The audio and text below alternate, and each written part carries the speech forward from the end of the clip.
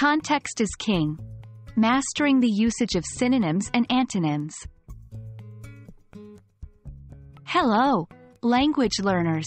Today, we're delving into a crucial aspect of advanced vocabulary usage, understanding context and audience. We'll explore how to appropriately use synonyms and antonyms in different situations and for different audiences.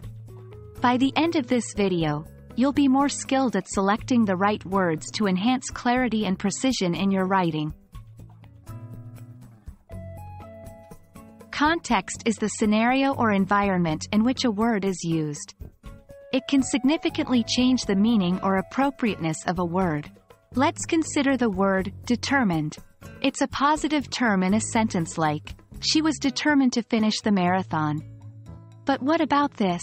"The detective was determined to catch the criminal." See how the context changes the feeling of the word. That's why it's crucial to understand the context before using synonyms or antonyms. Audience awareness is another key factor when choosing your words. If you're writing an academic paper, words like dichotomy or epistemology might be suitable. However, in a blog post for young learners, simpler words like difference or knowledge would be more appropriate. Remember, the goal is to communicate effectively, not to confuse your audience. When we talk about synonyms, we're talking about words that have similar meanings, but that doesn't mean they're interchangeable. For example, the words happy, joyful, and ecstatic are synonyms, but their intensity and usage vary. Always consider the context. Ecstatic might be too strong when you're just happy about finding a parking spot. Antonyms, or opposites, can also be tricky.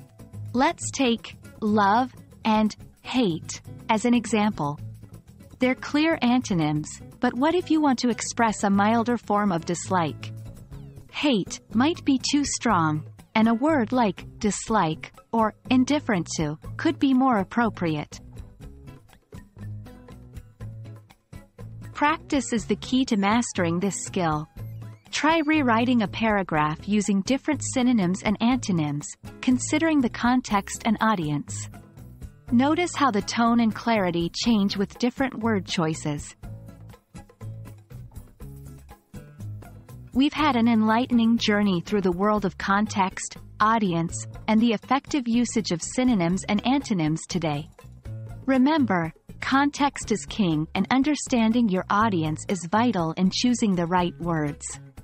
Keep practicing, and you'll soon see the difference in your writing. We hope this video has been helpful, and as always, happy learning!